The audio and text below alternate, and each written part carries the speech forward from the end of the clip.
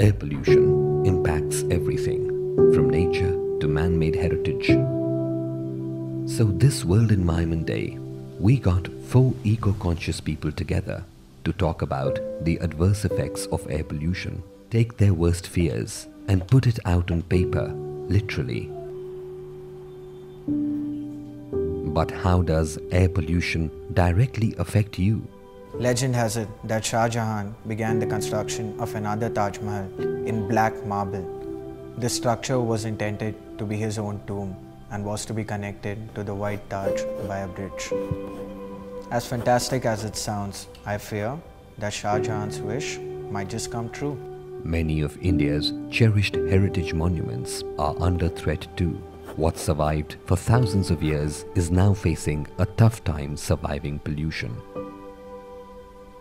It's hard to describe the feeling when you see the king of the jungle walk past you in the wild, and then to get the opportunity to capture it on camera.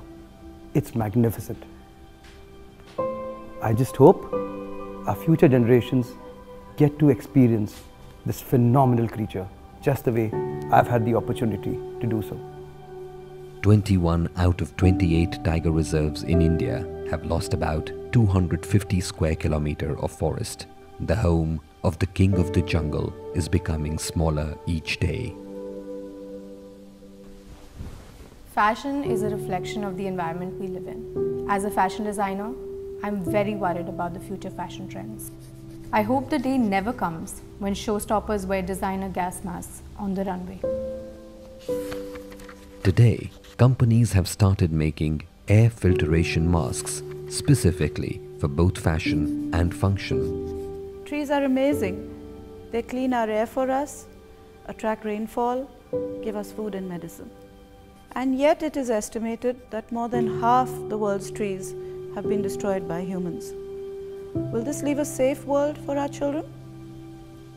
What if we choose to fight air pollution by extracting the best out of the worst, by filtering the future?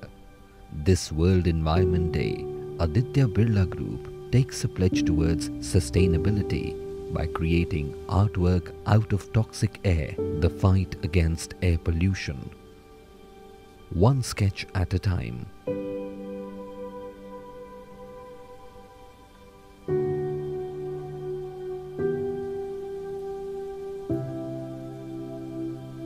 You were right.